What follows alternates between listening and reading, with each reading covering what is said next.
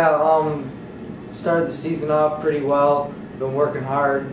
30-0 right now. We got a big tournament coming up tomorrow and Saturday up in Webster Schroeder, Monroe County tournament. A lot of tough competition there. It's one of the best tournaments in the state actually. So we'll see how it does. Hopefully tonight I'll find out my seed. Most likely either first or second seed. So far this year, without a doubt, I think. There's a kid from Hilton named John Valeri. His sophomore year, I believe he took second in the nation at sophomore nationals. He's pretty tough. Kid from Spencerport, John Trowina. I'm not sure on his accomplishments, but I've seen him wrestle. He's pretty good. Kid from Fairport's pretty tough. Last name Onderdonk. I don't know his first name. He's done decent this year. Definitely got to wrestle your A game to beat those guys, but they're all beatable, and I think I can if I wrestle my best. Well, actually, this is the last time I'll be able to wrestle these guys this year because Batavia's dropped down to Division II. So now we'll decide who's the best in Monroe County, especially seeing that I'm there now because this will be the last time I'll be able to wrestle them. Well, a state title, ever since my brother started wrestling, I think 1999, I went to go watch the state tournament with my coach, Ricky Stewart, and ever since then, I think pretty much it's been my goal to win that tournament. I've been doing what I can to win it, but we'll see how this year goes. I'm going to need a lot of luck, but I think I'm definitely able to do it. I've put in a ton of work, especially wrestling. I stopped playing football in, I believe it was the 8th grade, to focus on wrestling and lifting. And I'd say after my freshman year, I was up at a heavy weight, and I just noticed wrestling those guys, they were a lot more mature than I was physically.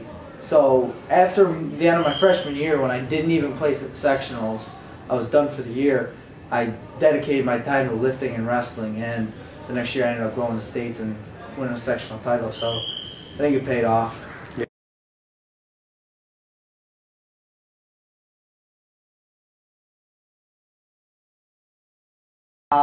His older brother Bobby, who was also a sectional champ here, was a wrestler through high school and did well. Bobby was a three-sport star type of guy and never had the passion that Ryan has had for this game. I mean, Ryan not only works out constantly with wrestling, but he's also a student of the game.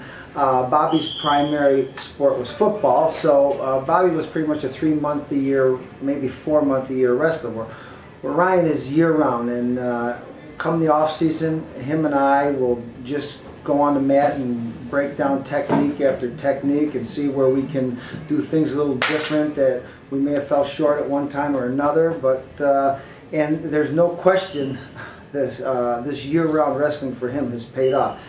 He would never be at the stage of where he's at right now if he didn't do it. There's just way too much to learn in this game. I started late. You know, Ryan was fortunate enough. I mean, Ryan is so far ahead of me right now compared to where I was at his age. Again, they never had youth programs, and I didn't even start wrestling until I was a sophomore in high school, and it was mid-season before I even started. I played basketball, and I don't know, I got tired of that. They told me that you couldn't lift weights anymore or anything like that to be a basketball player, so I said, you know what, I'm going to shift gears, and I've always liked to mix it up anyhow, so I started wrestling as a sophomore, took a beating along the way. Final senior season was undefeated also like Ryan. Catholic schools, we didn't have a state tournament that I went to. We had our league tournament, which I won. That was it. I went on to wrestle at college, at Springfield College in Massachusetts. And then come home, got into refereeing, had the children, and started Bobby off in wrestling. And again, he didn't have the passion that I hoped he had, which is fine. Everybody's an individual, but Ryan had it, and that's what keeps me fired up every day coming to practice is him and everything. So what we're doing with him is that's why we're spending so much time on the mat, and it's been a pleasure with him because it's refreshing for me to just have someone who has a passion that I could share the things that I've learned and pass them on. Oh God, I can't even think of that right now, to be honest with you. And we always talk, if there's one thing I've tried to do is keep his head level. We have to look at one match at a time. This tournament itself is very tough. He's got a tough kid this week.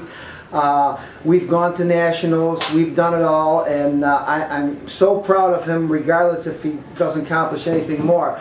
What pleases me the most is that Ryan has learned how to have fun with this. He works hard and has fun working hard, and I think that's what's kept his desire at such a high level. And to answer your question, as far as winning a state tournament, I just can't fathom that. He's certainly physically capable. There's no question in my mind. There's just a lot of things that go into winning a state tournament.